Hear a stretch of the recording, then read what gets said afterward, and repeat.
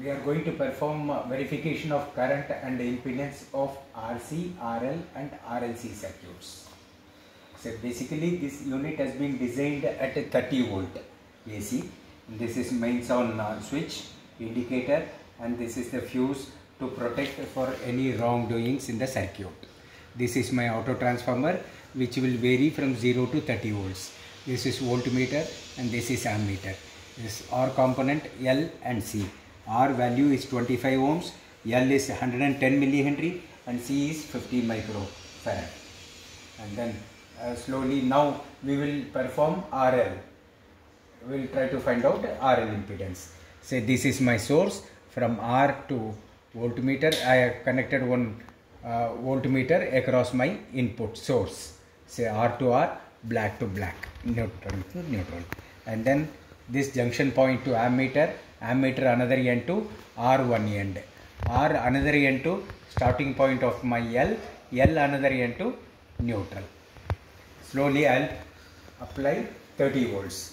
You can do perform experiment from anywhere to 0 to 30 volts. In this case we will go up to maximum 30 volts, we'll apply 30 and then take out the current. So now I have applied 30 volts across and R and L. So the current consumed is 0.660. Just to note that down, we will do calculations later.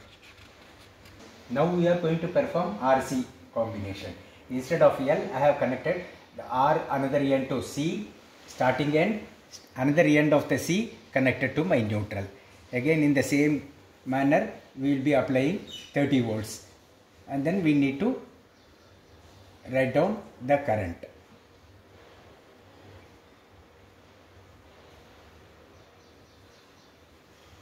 At 30 volts in RC combination it took 0.446, 446 milliampere.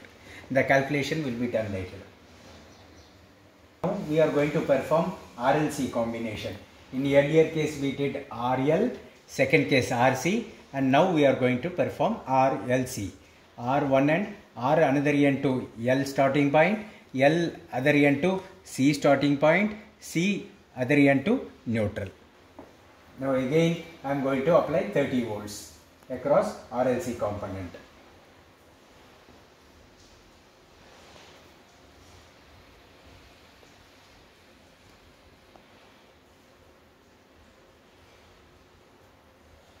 So at 30 volts it is consuming 0.740 ampere, it's 740 milliampere. The calculations part and all been given clearly indicated in our manual. Calculations can be done later.